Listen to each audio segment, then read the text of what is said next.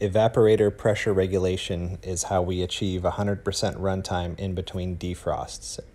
And that can be done with either mechanical or electronic valves.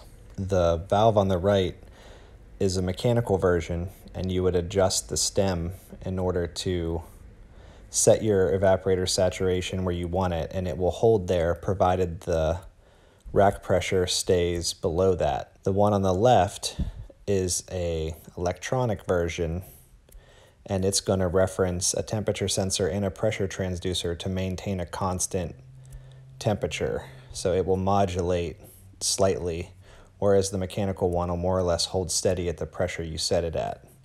But the main idea here is we keep the evaporator saturation more or less fixed to achieve constant runtime. Now the suction pressure has to be below your coldest evaporator at the main suction header in order for this strategy to work. So there's usually a little bit of wiggle room there. It'll be a little bit below what you're going to run your coldest evaporator at to allow for any variation. But that's the basic idea of what we're trying to do, is throttle the suction gas to control that evaporator pressure to just maintain a constant steady temperature on the load.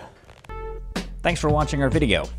If you enjoyed it and got something out of it, if you wouldn't mind hitting the thumbs up button to like the video, subscribe to the channel, and click the notifications bell to be notified when new videos come out.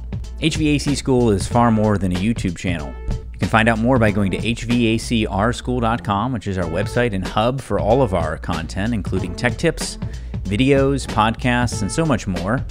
You can also subscribe to the podcast on any podcast app of your choosing. You can also join our Facebook group if you want to weigh in on the conversation yourself. Thanks again for watching.